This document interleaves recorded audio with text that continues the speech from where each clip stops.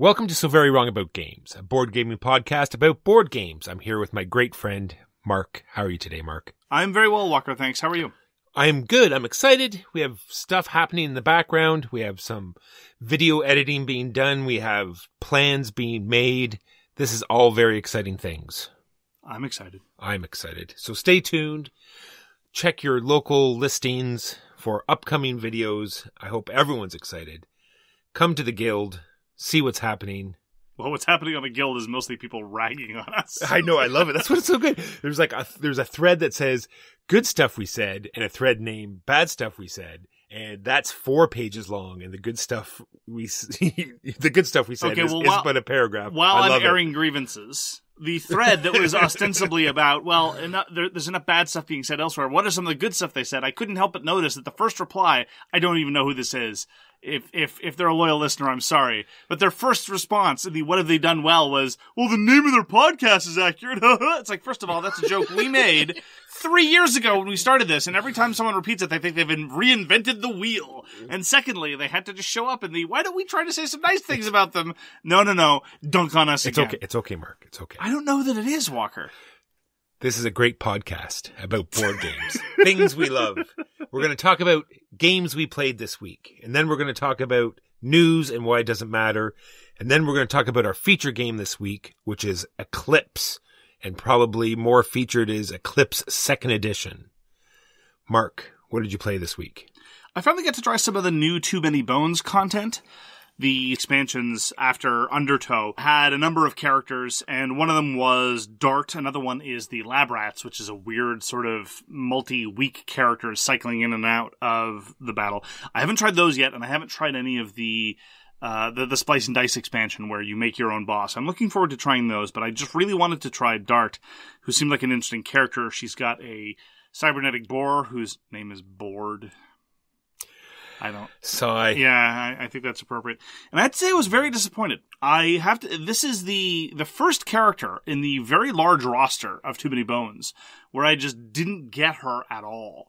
I think part of it is a character mismatch on my part. I've commented before that I'm a very conservative person, and I don't like having to marshal one-shots. Generally speaking, I would rather deal with things like cooldowns or cycling or things like that.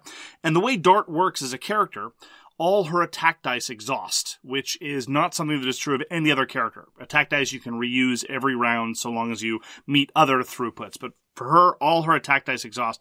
And secondly, she can't roll more than one attack die per round against a single target. So you have to be very careful about marshalling your effects. She also has the effect of being able to boost her allies by throwing darts at them. So the theory, thematically, and it makes perfect sense, is she has some kind of performance-enhancing supplement, shall we say. Adrenaline, maybe? Not really. But she coats it on a dart, and then she throws it at the face of one of her friends. And as a result, you have to roll attack dice against your allies in order to deploy these buffs. Which, again, as a conservative player, is not something I'm inclined to do. So I found a lot of her powers to be very, very tricky and to run counter to my preferences. And as a result, I was just not able to make her work at all. This was a crippling series of humiliating failures. I played with her and with Gasket, with whom I had more success. Gasket I know how to play. That character makes more sense to me. And so I'm really not in a position to comment whether I think that this was a series of design failures or whether it's just an utter mismatch with my style of play. The person with whom I was playing also agreed that Dart didn't really seem to make a whole lot of sense, but again, I was the one sitting there with Dart's reference sheets and I was the one who'd internalized her rules, so I don't know how much of a judgment that is.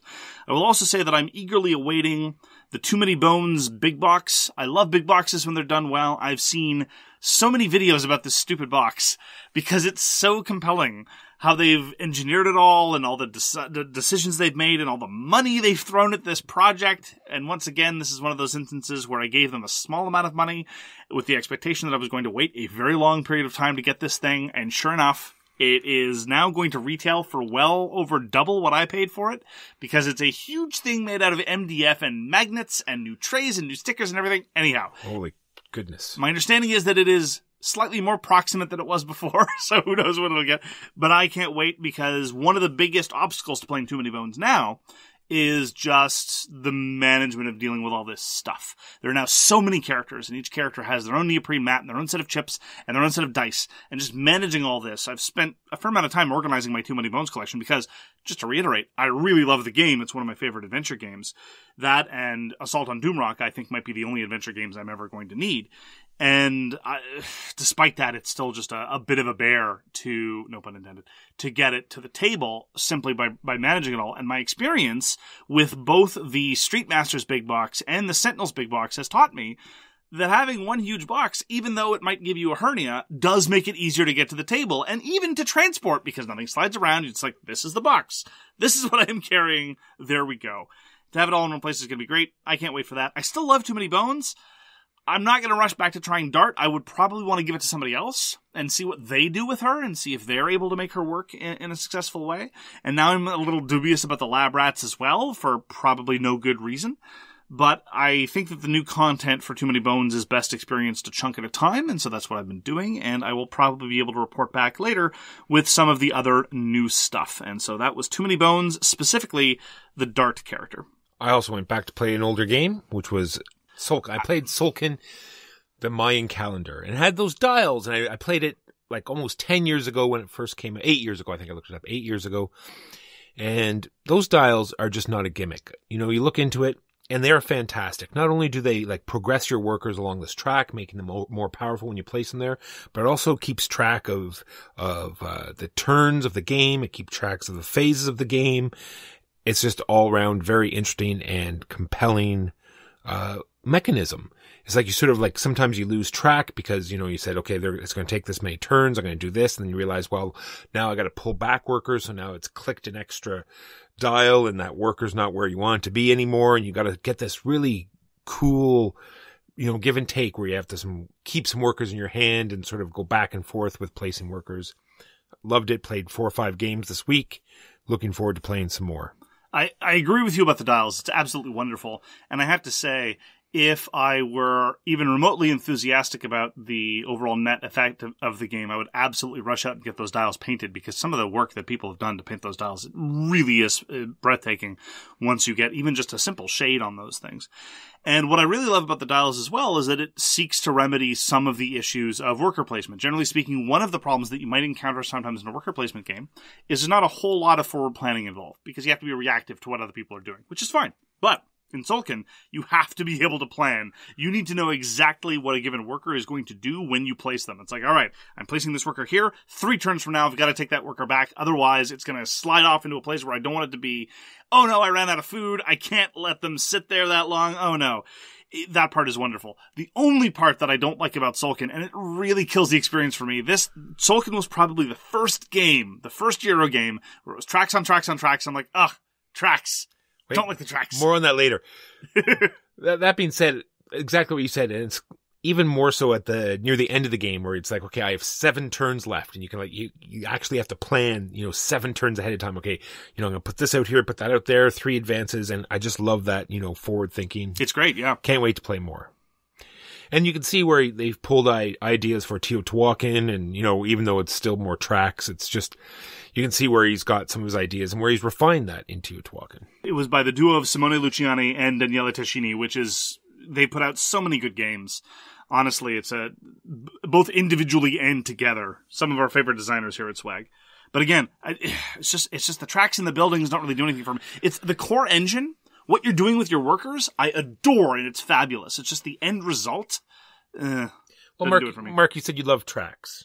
Well, I did not say that, Walker. Well, how about check the tape? How about tracks that is an actual tracks? That is an actual track. And mayhaps you may ask, what do you move up this track? Well, you move up tracks up these tracks, and you might say, well, boyo, let me tell you, these tracks are just not what type of tracks, but there's 5 different tracks moving up these tracks. And you might say, well, whoa there, that's too many tracks. I have no idea what you're talking about. But then I say, no, that's not too many tracks because there's 3 different tracks that these 5 tracks can move up. So this means including the industrial track and the turn order track and the victory point track. That's a grand total of 24 tracks in this game. Isn't that amazing? This is Russian railroads. Oh, yes. Yes, Russian railroads is very much about tracks on tracks on tracks. In Russian railroads, there are 3 different main tracks that you're moving up. And along these 3 main tracks, you have 5 different colored tracks that you're moving up this track that represents a track. But in all, this is a game that I had never played before this week, and I really do like it. It's got some very interesting mechanisms. It's got this expendable workers where, because you can get these rubles or coins, and really, you're not buying anything with these coins. There really are just disposable workers. You can use these instead of workers.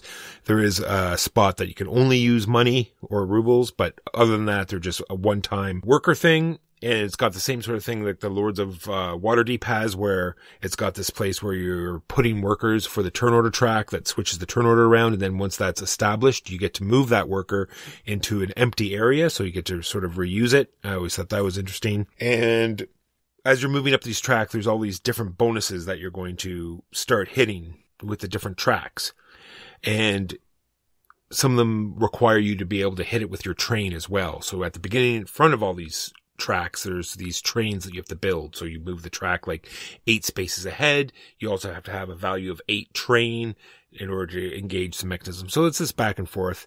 And I'm looking forward to, indulging even more and getting into this game a little further, because I'm not getting up these tracks very far, Mark. And I'm pretty sure you're supposed to get pretty far up all these tracks.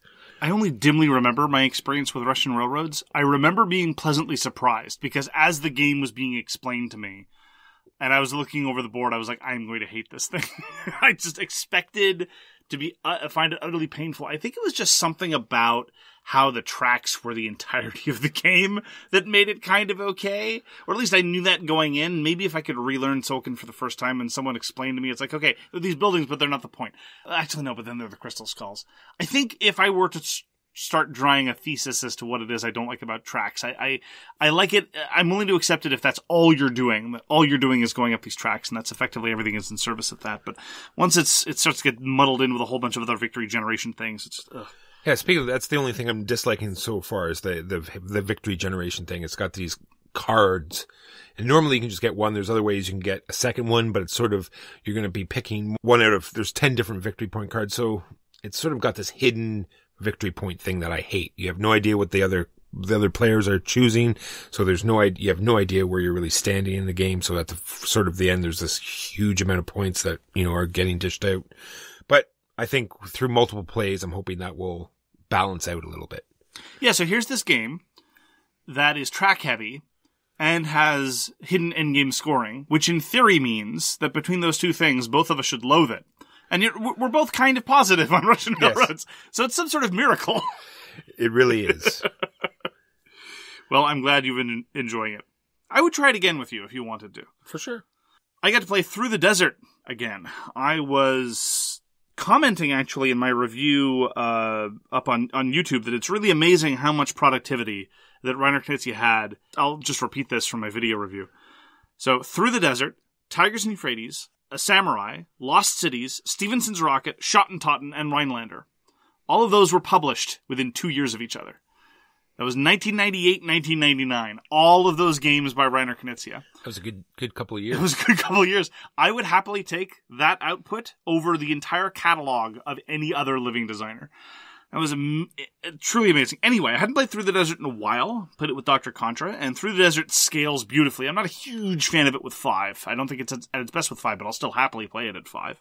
But Through the Desert is great with 2, 3, or 4. I remembered it in the context of some fervent disagreements that people are having about what games are similar to what games. We have these disagreements often, although I think we can all agree that Through the Desert is basically Mage Knight because it has hexes and plastic. But I remember the only time I've ever failed to introduce somebody to Through the Desert, because everyone I've shown Through the Desert loves it. It's such a simple game rules-wise, but has such tremendous tactical and strategic depth. Wonderful, wonderful, wonderful design. And if you get the multilingual edition, you get to learn 8 different translations for Pastel Camel, which is definitely one of your top foreign language necessities. That's true. It is frequently described, and I have frequently described it, as kind of sort of like multiplayer Go, in that it is an abstract positional game where territory management and blocking is very important. I made the mistake once, and other people heard me do this and they didn't stop me. of saying it's kind of sort of a little like multiplayer Go to a person who likes Go. Her eyes lit up, and she was immediately enthusiastic. And at the end of the game, just as the game went on, her face just sank. I was going to say, you're lucky she didn't slap you. Yeah. Did you enjoy it? It's like, no, it's nothing like Go at all. And I said, what do you mean? It's like, well, you never take pieces. I said, sure, but here are the 5 ways in which it is similar to Go. It's like, I guess. So it's difficult to analogize games anyway. Just to reemphasize, though, Through the Desert is a brilliant, genuine classic of the hobby. It is absolutely worth tracking down and playing, regardless of whether you like Reiner, Knizia or not. If you don't like abstract games, I don't like abstract games very much either, but Reiner Knizia's tiling is just absolutely past master. If you haven't tried all of the so-called tiling trilogy, Through the Desert, Tigers, Euphrates, and Samurai, you owe it to yourself to try them all. They're so good. They're all so good, Walker. Had a blast playing Through the Desert, got my rear handed to me completely by Dr. Contra. I was completely pantsed, but I still enjoyed it a great, great deal, because Through the Desert, one of the many, many positive features about it is that despite the fact that it is very confrontational, and it is very much about blocking and aggressively maneuvering and posturing and directly stealing points from each other, it still feels family-friendly. Nobody gets punched in the face, either figuratively or literally, over a game of Through the Desert. So I highly recommend it. Certainly one of the best tile-laying games ever made. Through the Desert, Reiner Knizia. Check it out. Played Fox and the Forest Duet again. The only reason I'm bringing it up is that I'm really wondering if this is say if no one's ever played a trick-taking game before. Trick-taking game. Cloth. If this should be the first one that you introduce them to. Because trick-taking games traditionally are very confrontational. They're very, 4 players and taking tricks, and you want to win all the time. Except when you don't. But I'm just saying, it's usually sometimes a good thing to win tricks, and a lot of them. Sure. And whereas in Fox Forest Duet, it's a cooperative. You're sort of talking as much as you can, not saying what you have in your hand, but just sort of explaining the rules as you go. And it's very friendly and nice and cooperative, and it doesn't really give you that feeling of a trick-taking game. So you're worried that if someone is introduced to this, they will not develop the killer instinct. Exactly. And they will sit down to a game of bridge or something, and they will look over and say, should I be winning this trick? Why don't you take this trick? Exactly. Do you want to take this trick? Yeah, exactly. They'll be wondering what's going on. Why are these people so aggressive? And why am I losing so badly? But I still love Fox and the Forest Duet. It's such a great game. Very fun. And I'm glad I had fun playing it again. That being said, I need to up the difficulty. I don't think I've lost a game of Fox and the Forest Duet yet. This was close this time, but have yet to lose. We're going to have to flip the board over and play the other side. Well, I've never played by the proper rules, so I couldn't comment. Proper rules.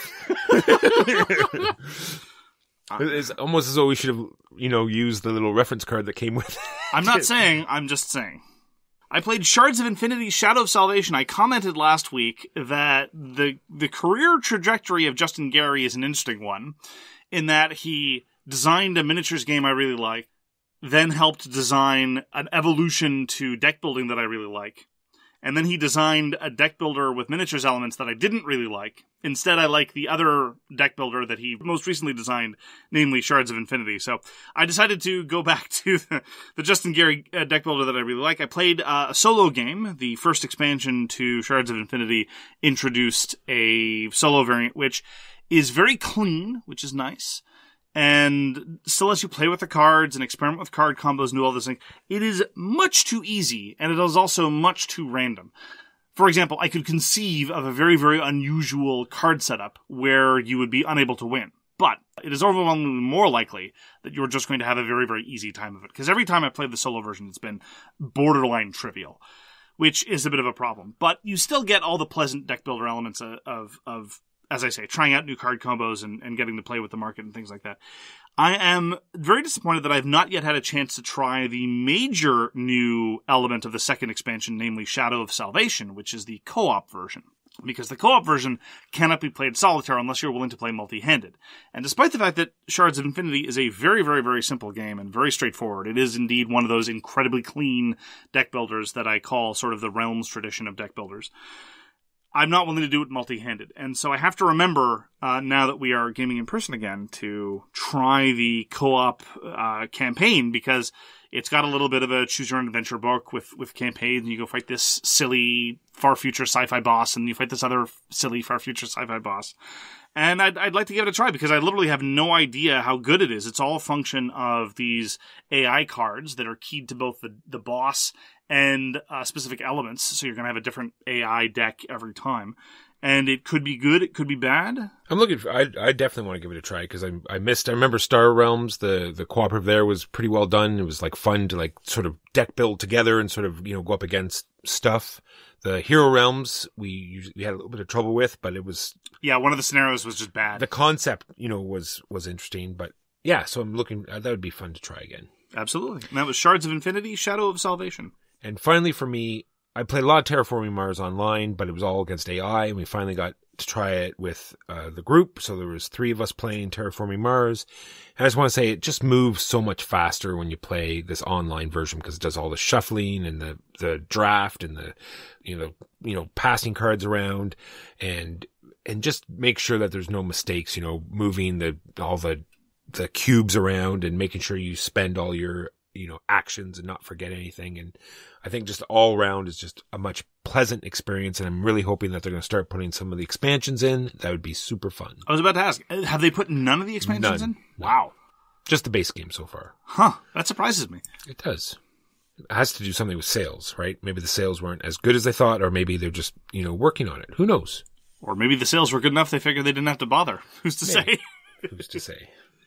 Finally played another game of Cthulhu Death May Die. This is a game we reviewed not too long ago, and again, the reaction at the end of the game was very characteristic. There was, the person I was playing with said, I was expecting it to be a lot longer, what with all this plastic. And this was not meant as pejorative. It was not sort of anticlimactic. It's just, wow, that was, that was a 60-minute game, despite that there's all these giant minis flying all over the place.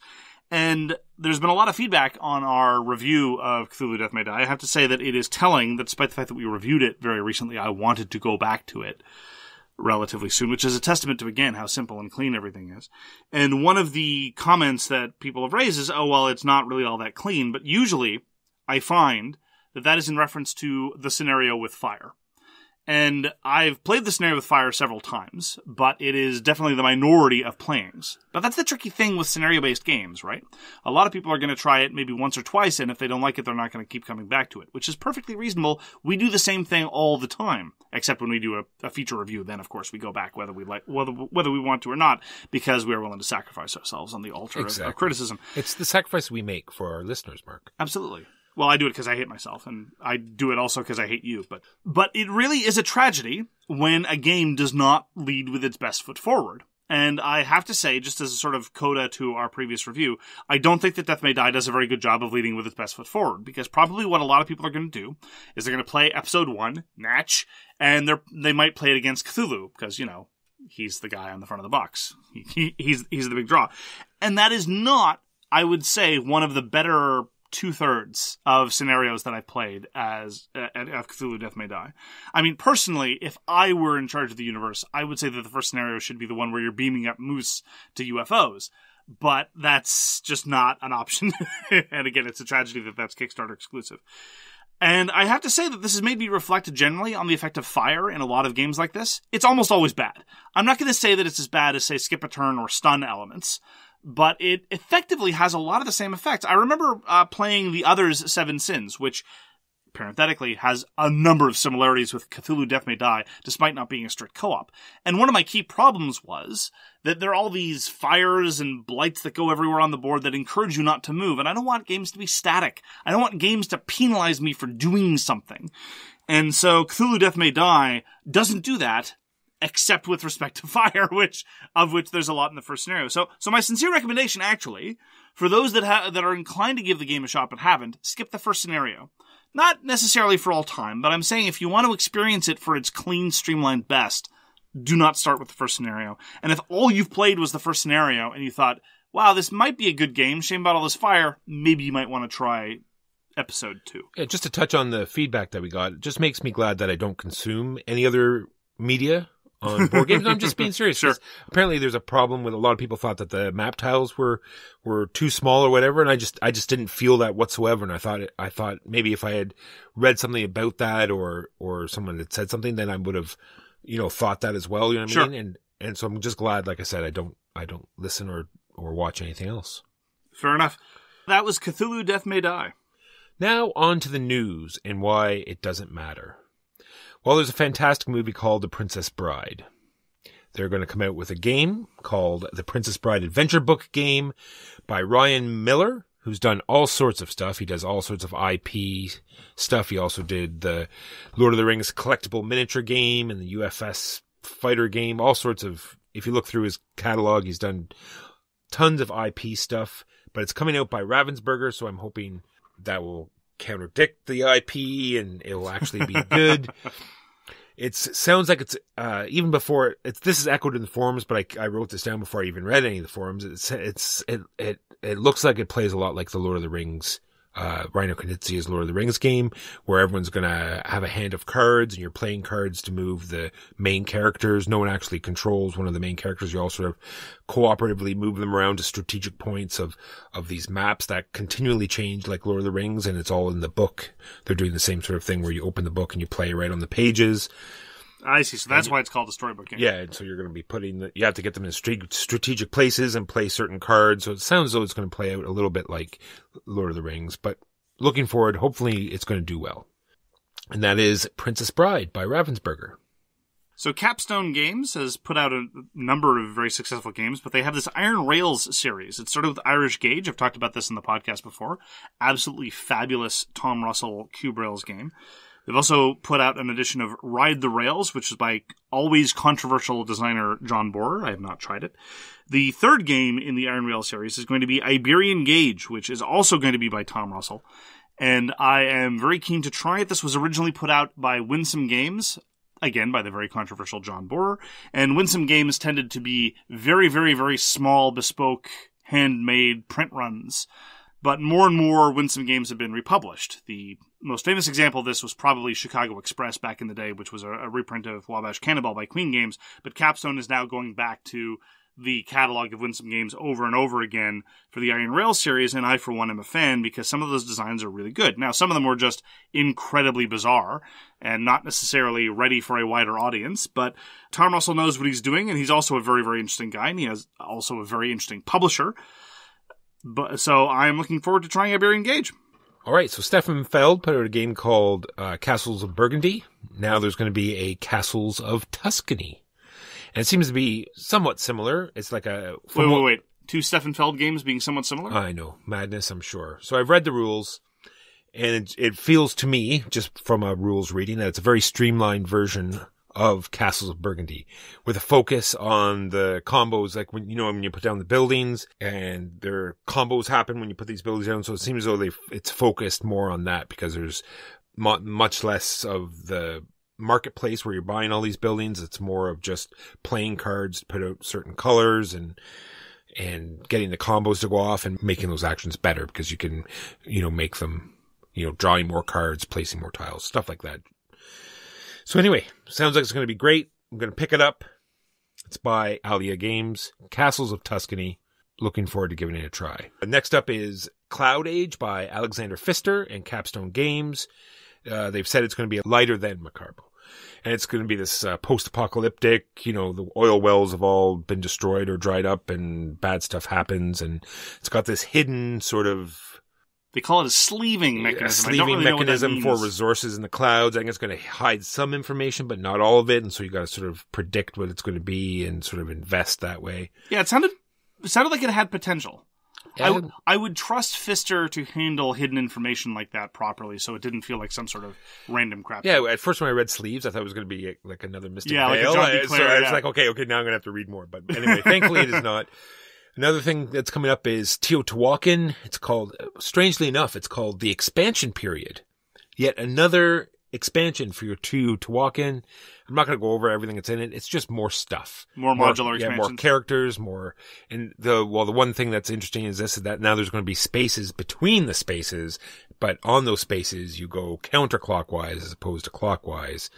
Ooh. That strikes me as the kind of thing that could be really cool or tremendously confusing. Yes.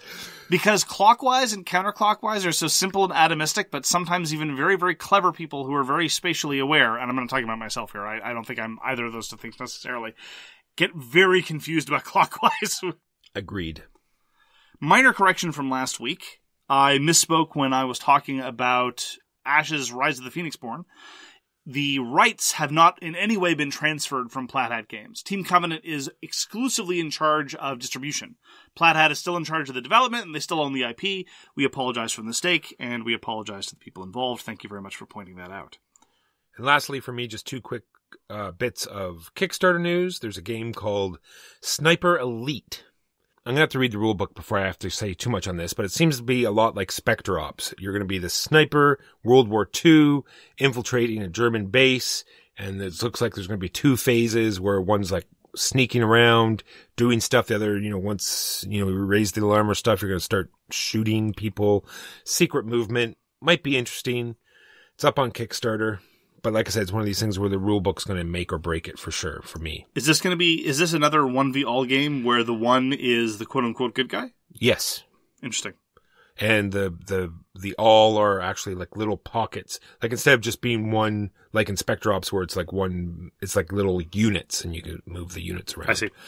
Might be interesting. And lastly or not, I flip-flopped on this thing, Mark. It's called the Board Game Designer Kit, right? So I said, I'm going to dump all over this, right? You order your designer kit and you learn how to, design a board game. And then I watched the video and it says, when you have children and you want to make a board game with them. And then it's like, no, I'm dumping all over this. If you don't already have enough bits and stuff in order to design a board game, don't. Like, I'm being serious. Like, if you don't have enough, leftover bits from expansions or games you don't play anymore or games that got destroyed or just bits lying around. If you don't already have this stuff, then you probably should not design a board game. But is this okay. No, I'm serious. Is this meant to be an activity that you do with your children? No. It's a straight up board game designer kit. That was a This was a subsection of it. Okay. It was like, okay. Or do you have this child that enjoys, do you want to, further their imagination? And that was like, about 2 seconds of the video and the rest was, design your own board game type thing. And I've had it. I'm done with it. Okay. Just because you like board games doesn't mean you should design one. That's fine. Over here in the non-gatekeeping section of the hobby, I have a mild entreaty with respect to the United States Postal Service. We get political on occasion on this podcast, but never partisan, and I'm going to try to maintain that tone. Walker will whack me upside the head if I deviate too far from that. I've had extensive experience with the USPS. I've engaged in well over 400 trades on board games over my time on Board Game Geek, and the overwhelming majority of those has been shipped through the USPS. And I have more or less nothing but good things to say about the United States Postal Service, especially in comparison to Canada Post. I'm not blaming anyone. Servicing Canada is much more difficult as a mail carrier. We have a smaller population and a larger geography to cover. Absolutely, 100%. But in terms of quality of service, reliability of delivery, the USPS has been astounding. There is a concerted effort to undermine the proceedings of the USPS. There have been an effort to decommission post boxes. There's been an effort to clamp down on overtime, which has led to mail backups. This is already exacerbating a lot of the pressures that exist because of COVID. There were already slowdowns before this, but now there's a concerted effort to hollow out the USPS. If you're a gamer, you should care about this, because the USPS probably has been involved at some point in your hobby life. I can definitely attest that in my hobby life, it has been a large part of my hobby life, and it has facilitated a lot of my hobby life. And once the border is open again, sometime in 2025, probably, it will once again be a major part of my hobby life. And so I hope it is healthy and survives that long. So if you care about the USPS, I sincerely recommend that you notify your elected representatives that you care about the USPS. Inform yourself. And that is the news and why it doesn't matter. Now, on to our feature game, which is Eclipse, 2nd edition. So Eclipse Second Dawn for the Galaxy was kickstarted and came out this year, 2020. Eclipse New Dawn for the Galaxy, i.e. 1st edition, came out in 2011, all of 9 years ago. And at the time, it's important to remember that 4X games, that is to say, typically sci-fi games of exploration, expansion, exploitation, and extermination, those are the 4Xs, nominally. I have some quibbles with the terminology, which we'll get to later, that Twilight Imperium was, if not the dominant 4X game, it was definitely the dominant paradigm of 4X games. very, very, very, very long, usually player count intensive games. 6+ players, 6+ hours. And when Eclipse was first released in 2011, it was an attempt to kind of Euroify the genre. It hadn't really been done then, and it was released kind of at the height of the great culture wars between the Ameritrash and Eurogames, which has mostly died down with the singularity. The great singularity. Now, it was designed and published by a Finnish group called Laura Pellet, and designed by, I'm going to mispronounce this, Taco Kallio. My sincere apologies to everyone who lives in Finland. And his design pedigree involves a number of Euro games that were released roughly at the same time, 2010 to around 2012 or 2013, among them Principato and Walnut Grove. I haven't played a lot of his other outputs. Mostly his design pedigree consists of Eclipse and a whole bunch of Eclipse expansions. So far, there is only one expansion to the Second Dawn for the Galaxy, namely the box of Kickstarter exclusives, but that's about it. So, Walker, why don't you give us an unhelpful summary about what one does in Eclipse Second Dawn for the Galaxy? He's limbering up, folks. I tell you he's going to... In Eclipse, you play a unique faction, which you will be personally invested in by customizing your own ships, developing your own techs to get you better at gathering, better in combat, better at exploring the galaxy, in which you're going to evolve your civilization and then help them colonize space and lead them to a prosperous future. I wish this was all true, Mark, but that is not what you do in Eclipse Second Edition. Instead, in Eclipse Second Edition, you're racing out to explore, trying to capture the most resources like some sort of plague to grab up development tokens that will hopefully rocket you into the lead. Do you waste your time on actions trying to slow other players down? That's crazy talk. Just spread out and build up for the last turn showdown, where you try and hold on to what you got or go on the attack to try to squeak out those last few victory points by attacking the leader. Yeah, there's a lot there, and I have to say I can't really disagree with much of it, except perhaps slightly in terms of tone. Just to put all my cards on the table. For me, my approach to Eclipse, and it has been for some years now, is Eclipse is basically an attempt to answer a fundamental question. How much are you willing to forgive for a singular and unique game element that you haven't seen repeated nearly so well anywhere else? And for me, with respect to Eclipse, that is ship design. The ability to design your own ships, and watching those ships interact with other ship designs, and all of the nested elements that influence that, your information pipeline, your resources pipeline, your tactical positioning on the map, all of that feeds into just this dance of unique ship designs. All the rest of it, even the stuff that's well designed, I could take or leave at best. Some of it I actively dislike. But man, I have not seen that element of ship design and customization done nearly so well anywhere else. So there wasn't the other Exodus. They do the same sort of thing, do they not? Not nearly so well. Not nearly as well. But No. Well, look, there are lots of games where you customize your units. I mean, look, deck builders are basically about customizing a unit, arguably. And yes, Exodus, Proxima Centauri, and any game where you have this element of research. And indeed, that's the term that's often missing in 4X. People talk about 4X games and, they talk about the 4Xs. But to me, one of the defining elements of a 4X game is that it needs to have research. You need to have new technologies. You need to be able to research stuff. Now, how that works, of course, can differ, and different games approach it in very different ways. But if somebody designed a 4X game and said, this is a 4X game, and there was no research and no technology, I wouldn't necessarily start insisting on rigid taxonomies, but I'm like, that's a little weird, because normally it's one of the key elements that's part of the genre. And yeah, when I was reading about Exodus Proxima Centauri, I was hoping that it was going to give me some of that bits. But honestly, the level of personality, the level of detail, the level of asymmetry that you get in the ships of Eclipse, honestly, is heads and shoulders above any other kinds of similar game. What it reminds me of is back in the day when I quote-unquote played Battletech. And I say quote-unquote played Battletech because mostly what I did with respect to Battletech was I designed mechs. That's mostly what I did. The amount of time that I spent designing mechs was easily 2 to 5 times as much as I spent playing Battletech. Agreed. And that was the fun stuff for me. And when I get to fiddle with these ship designs, and more importantly, watch these ship designs engage with the meta of other people's ship designs, and the meta of the AI-controlled ships that aren't controlled by any player, that's what I absolutely adore about Eclipse. And as a result, I'm still willing to play it, even though there's a whole bunch of things that, some of which you mentioned, and you didn't even mention the one thing that I hate the most about Eclipse. I haven't got there yet. It'll come up. Don't worry. Okay. This is just, we said a summary, right? I didn't want to do the whole review all in the first paragraph. Fair enough. But just to summarize already, I am still willing to play Eclipse almost purely because of the sheer quality and engagement involved in the ship design. I agree with you 100%. Like, that might, of course it came off as completely negative. Sure. But I will play this Eclipse at the drop of a hat because it is that great. I'm going to start off with the components, Mark. The components are fantastic, especially compared to the first edition. Like with the upgrade tray and the tech tray, in the old one, it was just a, piece of cardboard. You put all the text out on it. You couldn't hand that around. Now with these new trays, you pass it around the table. They can look at it when it's not their turn. They can be ready. They're not getting up and looking over or just disregarding completely because they're sick of, having to go up and look at it. Same with the tech thing. You have all different people had different ways of doing it. Plano things, whatever, trying to find it. People would put them GMT counter craze for me. they'd put them back in the wrong space. Anyway, long story short, these new trays are fantastic.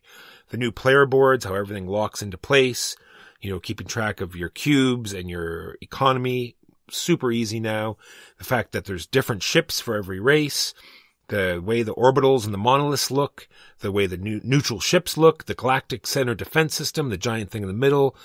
This all brings it together and everyone gets these little booklets. So even if they don't know what certain texts do, they can look it up. They're not bothering, one person with the rule book all the time. Everything is there. I would classify the component upgrades into roughly two categories. There's the quality of life improvements, which there were absolutely tons of things you could do as a user to mitigate, but nonetheless, it's things that as a user you had to do to mitigate. Things like the player aids, things like having the technology board, things like having a counter tray for the upgrades. And then there's the stuff that is just really visually appealing. I'm thinking of the new minis for the Ancients. I'm thinking of the new mini for the Galactic Center Defense System. I'm thinking of the fact that each individual territory tile is embossed with UV coating. I don't care about UV coating on a box, because I don't look at the box when I'm playing, but the tiles look really nice with the UV embossing and things like that. It's a very, very compelling package. It's super expensive. It took them forever to fulfill. The Kickstarter was a bit of a mess. The exclusivity is a mess. It's uncertain when and how any of this is going to get to retail. But honestly, you see the result of these products. And this is the first time when I can point to a thing loaded with game trays and not say, yeah, but all of it works. All of it's great. Some of it is stuff that I didn't feel the need for, just as a minor note, like the fact that the player boards are now effectively in two units. There's the player board for the race, and then there's your cubes for managing resources. I didn't mind. I, in fact, slightly preferred that they were all in one place before, because I could get a unified view of what my economy was like. I didn't have to look over here to see my cost and over there to see my income. But that's a super minor quibble, and a number of other people really, really enjoy the fact that you can now manage the space better. It's a very impressive physical design. When these both came out, they were compared a lot together, Twilight Imperium in this game. I'm going to make very few comparisons, but just the flow of the game. The fact that it goes around the table, the actions are very small and defined, and there's no real, end of round like there is in Twilight Imperium, where there's like a political round and there's so many different phases that bog the game down. This is, you pay for the actions. More on that later. You just pay for the actions that you took that turn, and you sort of reset and you're ready to go put out some new techs, and you're into the next turn already. And when it is your turn, you're just exploring. When you explore, you just like add a map tile. Maybe you're putting a development tile on it. Maybe you're putting an alien ship. Very simple. You're just getting it done. Upgrade and research. You just say you're doing it. You're doing it while it's someone else's turn. And then there's the movement, and no one does that, so it doesn't really matter. Yeah, most of the time it's very much like Scythe. You declare what you're doing, and it matters to other people, but then you can just keep going and going. And I will say one thing, though, about the turn structure, and then I'd like to cycle back to the nature of the actions, and specifically as a comparison to Twilight Imperium. I've commented before that I strongly prefer it when the battles happen during the round and when the timing is under the control of the players. I'm thinking specifically of things like Blood Rage, things like Cthulhu Wars, instead of a situation like Eclipse where all the fights get keyed up to the end of the round. Now, I know why it works that way. You need to be able to give the defender a chance to reinforce and do other things. It's to the game's betterment.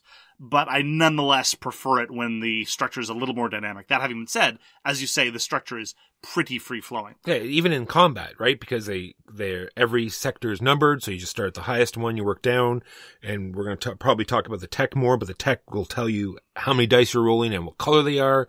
You roll them, you need 6s, stuff modifies that, and you're done. And I really like how that works. Well, combat is where you see all of this stuff come together, right? Because I've talked before, just to touch again on how much we love the ship customization. The ship customization is kind of seeing your designs on parade and finding out that that ship design that you thought was amazing has a fatal flaw that is now being exploited by someone else's clever ship design. Or finding out that that ship design that was incredibly good 2 turns ago is now completely out of step with the current meta of technology and now just isn't able to get it done. So, in a way, I find the actual mechanism of combat, which again is just mostly just a fair amount of dice. I prefer it if there were a little more dice to even out the probability curve a little bit more, but it's enough. That is taking a back seat. To me, it's just the resolution phase of how well did you build your ships. Yeah, and I love the fact that you can design them however you want. You can make those glass cannons that you wanted. You can make those tanks that you want. You can just do it however you like, and I just love that part about the game.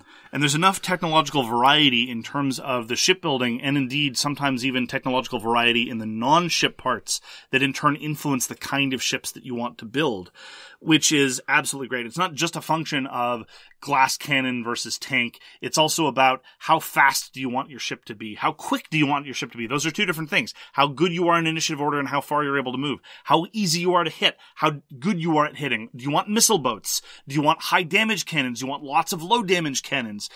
All of these things are influenced by, again, the meta of what ships are doing, what you want your ships to do. And all this stuff's not always available. So that's another thing about tech. There's 3 different categories that you can put this tech into, and all this stuff is not always available. There's going to be like, in a 4-player game, this varies on number of players. There's going to be like 14 tiles drawn and then 7 every turn. So some techs aren't even going to be there. Some are. And this is where turn order comes, fairly important, maybe too important. That's, to someone's opinion. And these techs are going to disappear before you can get to them, or, there's going to be tons there. It's this interesting economy of technology that you have to try to get before other people do, or, see what's there and get what's important when it's there. And that randomness I find perfectly fine. It just influences the contours of what techs are available. One game might be determined by a whole bunch of missile boats, but another game might not have the missiles come out at all, and so it's just not going to be an influence on the meta regardless. So in effect, you can't come into a game determined to build a very, very, very specific ship design. You can have thoughts about what kind of ship you would like to build in broad strokes, but you can't be committed to specific details. And I've never played a game of Eclipse where the random technology draw had a negative effect on the game. It was always just determining the contours of what it is that you could research. And it's interesting how your technologies get cheaper. As you build more into a certain category, that particular category gets cheaper and cheaper. And I thought that was a kind of interesting twist. And it leads to victory points at the end. Yeah, it encourages specialization in one way. And at the same time, in order to balance the effects, you might be pulled in a different way. So sometimes when you're shopping for a tech, it's not just, how does this feed into the strategy that I've developed? But sometimes it's also, but this other one, although not as appealing, is super cheap and will give me points at the end of the game. So that little element of tension I really like. So let's circle back to the actual actions. So I have this thing, it's called actions versus economy. So as it goes around the table, everyone's taking these actions and they're putting discs over on their player board saying what action they're taking. And as they're taking them off, that the turn for them is becoming more and more expensive because it'll tell you the cost of the disc that you're taking off the one side. And as you bring it over, so it sort of limits you to how many actions you can take or how much chances or how much you want to push your economy or your civilization. And I really love that part about the game. And it dovetails also with a very, very thematic element, which is as your empire gets larger, as you control more and more hexes, that puts a further strain on that self-same resources, the discs. The resources that you use to take actions are the same resources that you put out on the map to claim control. So at the start of the game, when you don't have many financial commitments and you don't have anything to run, you can be a little bit more reactive. But if you're committed to holding a lot of hexes throughout most of the game, that will put a damper on things and can possibly cause you to have some problems. And just to circle back to something you said about how smooth the actions are, and again, to contrast with Twilight Imperium. When I play a game of Twilight Imperium, there are a lot of system system barriers to what I can do, right? You can't research a tech, that role was taken. You can't influence turn order, that role has been taken. Everything is, it's weird. They decided to take the Euro elements that were specifically designed around throttling what actions you could do when they Euroified Twilight Imperium. On the other hand, Eclipse is very, very smooth. Just one resource gives you actions, one resource lets you build things, and one resource lets you research. If you can't do something, it's just because you can't afford it, because you don't have the resources, not because there's a game stricture telling you you're not allowed to. And for me, in terms of freedom, that definitely makes me feel like I'm much more in control of my own fate. All right, well, since we're doing the comparison, I'm going to circle back to combat when I compare it to Twilight Imperium, and the fact that in Eclipse, it just seems you're doing combat to hold dirt.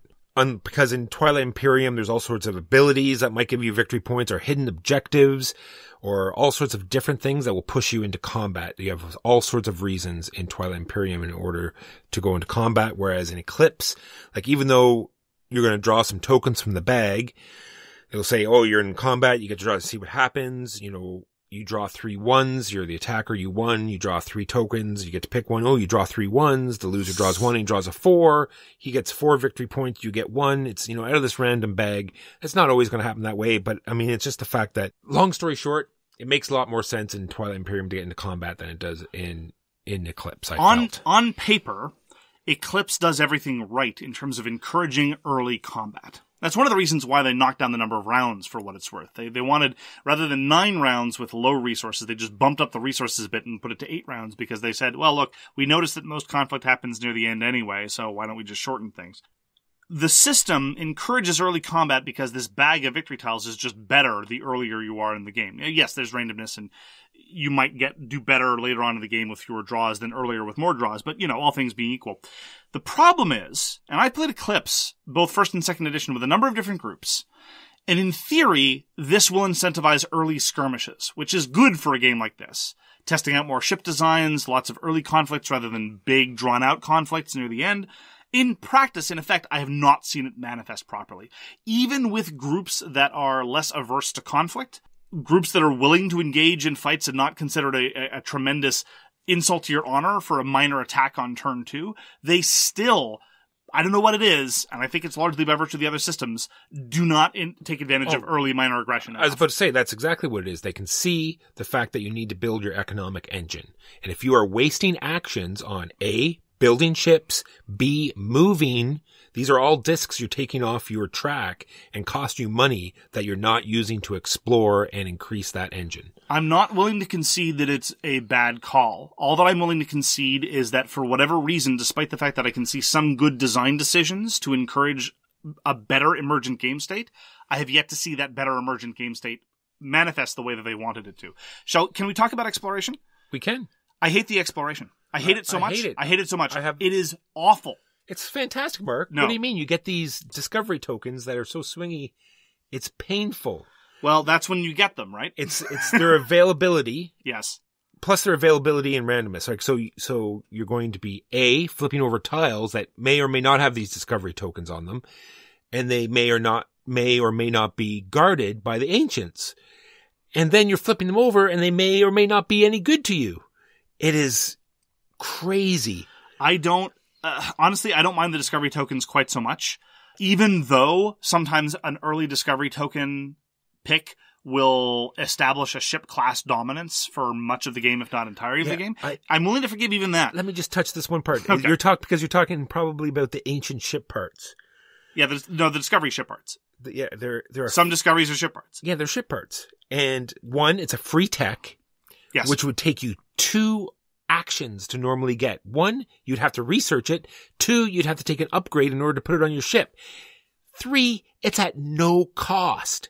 You're not spending... And many of them are just flatly better than a lot of other techs, yes. It makes them ridiculously powerful. Getting the right one at the right time, absolutely. And sometimes they're not useful, and so who cares? The thing that I hate, though, even more than that, because there's discovery tokens at least are fun. You get a discovery, it's like, ooh, I can take this or take 2 points. Ooh, what's it going to be? That part, at least it's fun. Everyone gets to look around it. Even when it's not fair, something fun is happening. The key problem is, as I've said, money gives you actions, science gives you tech, and minerals give you ships. If you're starved for research or minerals, you can just save up for a future turn. You can get a bigger buy later, whatever. You can kind of ignore it. If you're starved for money, you have to skip turns. That's what you have to do. You have to pass. You have to pass earlier than you would want to be, and you can end up in a hole if you cannot get a good enough economy going in the early turns because the tiles you flip don't give that to you. You are going to be behind the 8-ball, and this is a game of compounding interest. So we'll call that the Walker hole. Yeah, it's the Walker hole. Walker, I would just like to point out that Walker won our last game despite the fact that he's going to be complaining endlessly about how he doesn't get the good discovery tiles and he doesn't have the good economy. No, I'm 100%. That last game we played, I got everything that was good. It was fantastic. The discovery tiles were fantastic. The system tiles that I flipped over were fantastic, but the game before that, not so much. Allow me to issue a generalization that is probably overbroad, but it is definitely what I'm thinking at this moment. When the fundamental driver of a game engine is random, that is going to undermine game balance and quality decision making.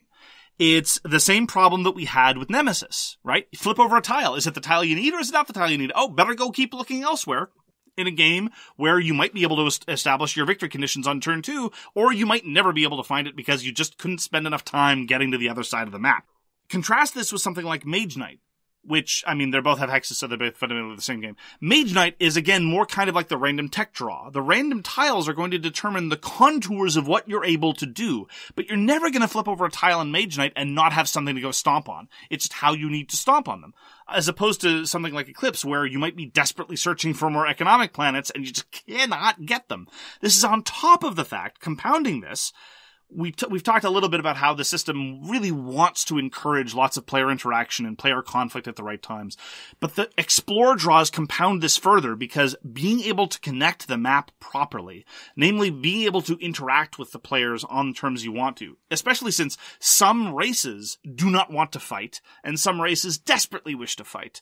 Sometimes the tile draws you get will not allow you, literally will not allow you to connect parts of the map. And as a result, you can have a player cordoned off in their little corner. Yes, there are some techs that help mitigate this. They might come out, they might not. Maybe you can get them, maybe you can't. But I don't like it when the best case scenario sometimes is, oh, you can go stomp on the turtling race by spending your hard-earned resources to compensate for bad explore draws. That's just blaming the victim and asking them to lose more because the fundamental driver of Eclipse, at the core of it, is how good were your explore pulls in rounds 1 and 2. The thing that I've heard people explain is, well, you know, Mark, your one objection solves the other. If you get bad explore pulls in rounds 1 and 2, go stomp and conquer the good explore pulls that your neighbor got. Again, that's blaming the victim and expecting me, who has a crippled economy in the opening rounds, to go spend my valuable actions, which I may or may not have to spare, and my science and my rock, which I might or might not have because these planets might be incredibly terrible, to go take it. And also, this is on top of the fact that although the combat in Eclipse is very fun, taking dirt is really strange and awkward because after you kill all the ships, you then have to do planetary bombardment, which is this weird other thing. It's not quite combat. It's a little bit like combat, and it's very awkward until you get neutron bombs. So all I have to do, as the person who had terrible exploration luck, is go get the right techs with the money that I don't have, and then go and get the proper results from the economy that I don't have. I hate that part of it so much. I hate it. And I hate that I have to deal with that part to get to all the stuff that's so incredibly awesome. It's so true. So, some things they changed from first edition. Yes.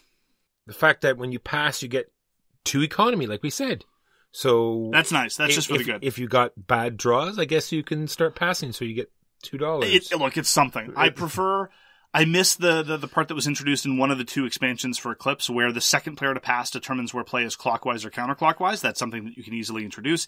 And in the Kickstarter exclusives, there's the turn order variant where the order of play is fixed by the order of who passes. So if you pass second, you're going to be playing second. As opposed to, yay, I'm sitting to the left of the person who passed first. I'm only going to go over the ones that, that are interesting. Like the fact that we've already talked about, it's only 8 rounds instead of 9. The biggest difference to me, and this is something that I was able to experiment with before second edition was released, is the aggressive rebalancing.